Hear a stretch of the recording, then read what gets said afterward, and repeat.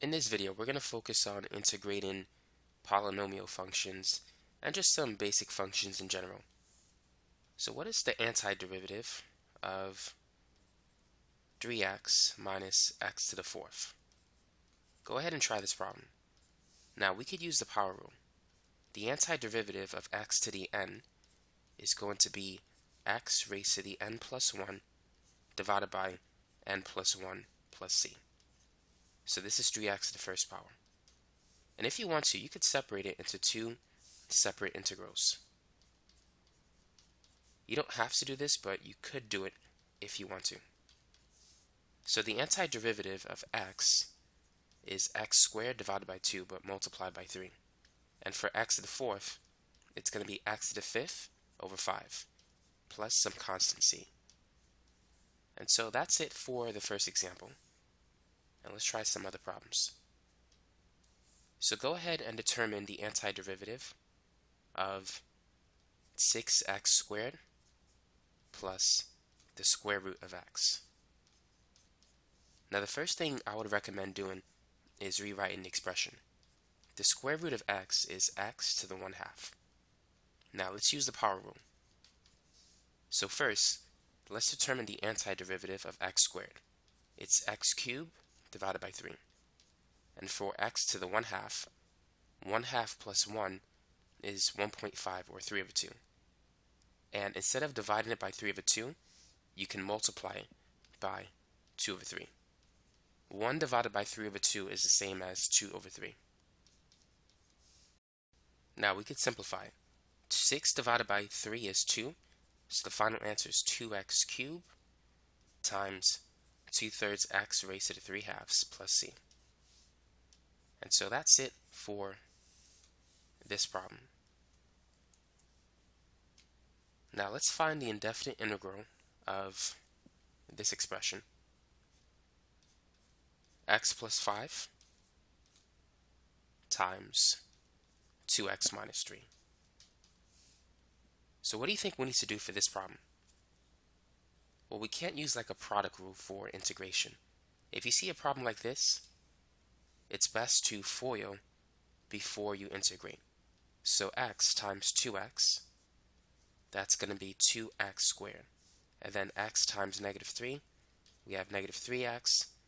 And then 5 times 2x is 10x. And then 5 times negative 3 is negative 15. And now let's combine like terms. So negative 3x plus 10x, that's going to be 7x. So this is what we now have. So now we can find the antiderivative. The antiderivative of 2x squared is 2x to the third power divided by 3. And for x to the first power, it's going to be x squared over 2. And if you find the antiderivative of any constant, it's always going to be just add an x in front of it. So the antiderivative of negative 15 is negative 15x, and then plus c. And that's it for this problem. Try this problem. Go ahead and find the antiderivative of 3x plus 4 squared. Now you don't want to integrate it in this form. Instead, you want to FOIL 3x plus 4. So this is equivalent to 3x plus 4 times another 3x plus 4. So 3x times 3x, that's 9x squared. And then we have 3x times 4, which is 12x. And 4 times 3x, that's also 12x. And then 4 times 4, which is 16. Now let's combine like terms. 12 plus 12 is 24. So we now have 9x squared plus 24x plus 16. So now we can find the antiderivative. So for x squared, it's going to be x cubed over 3. And for x to the first power, it's going to become x squared over 2. And the antiderivative of a constant like 16 is just 16x. And don't forget to add c, the constant of integration. Now let's simplify what we have. So the final answer is going to be 9 divided by 3, which is 3. 24 divided by 2 is 12, plus 16x plus c. And so this is the answer. Now what if you're given a fraction?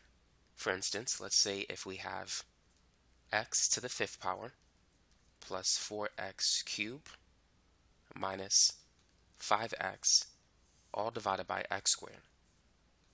How can we integrate this particular function? Now the first thing you should do is divide every term in the numerator by x squared. This works if this is a monomial, if there's only one term in the denominator. And so you want to separate it into 3 fractions. And then you want to integrate the expression. So x to the 5th divided by x squared. 5 minus 2 is 3. So that becomes x cubed. And then 4x cubed divided by x squared. That's 4x. And then 5x over x squared. X squared, you can see it as x times x. So you can cancel an x variable. And so you're left with 5 over x with the negative sign as well. Now before we integrate, because we have a rational function, we need to rewrite the expression. So let's move the x variable to the top. So it's going to change from x to the positive 1 to x raised to the negative 1. So we have x cubed plus 4x to the 1st power minus 5x raised to the negative 1 power. Actually, you know what? We don't need to do that. I take that back. I'm going to leave it as 1 over x.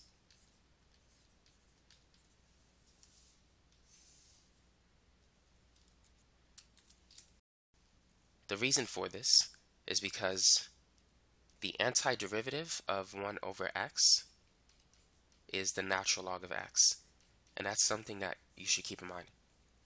So the antiderivative of x cubed is going to be x to the 4th over 4. And for 4x is going to be 4x squared over 2. And then minus 5 times the natural log of x plus c. So we can write the final answer as 1/4 x to the 4. 4 divided by 2 is 2. And this is it. Minus 5 ln x plus c.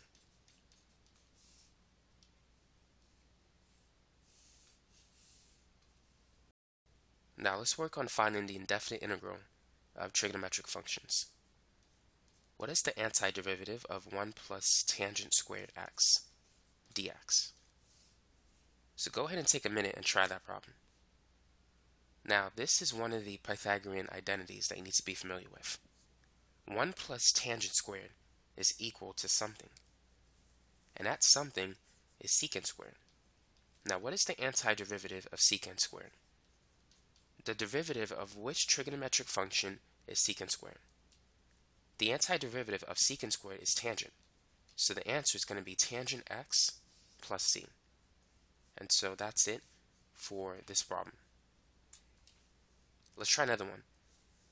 Find the antiderivative of sine x divided by 1 minus sine squared. Go ahead and try that. Now you need to be familiar with another Pythagorean identity, and that is sine squared plus cosine squared is equal to 1. So if we take this term and move it to that side, we can see that cosine squared is equal to 1 minus sine squared. So we can rewrite this expression as sine divided by cosine squared. So how does this help us? What can we do with this? What we need to do at this point is expand cosine squared. Cosine squared is basically cosine times cosine. So I'm going to write this as sine x over cosine x times 1 over cosine x. Now what is sine divided by cosine? Sine divided by cosine is tangent, and 1 over cosine is secant. The derivative of what function is secant tangent? the derivative of secant is secant tangent. So the antiderivative of secant tangent is secant. So the final answer is secant plus c. So you need to review the trigonometric functions and some of the identities. You need to know the reciprocal identities and the Pythagorean identities. And I have a playlist on trigonometry if you want to look at that. So you can find that on my channel. So that's it for this video. Thanks for watching.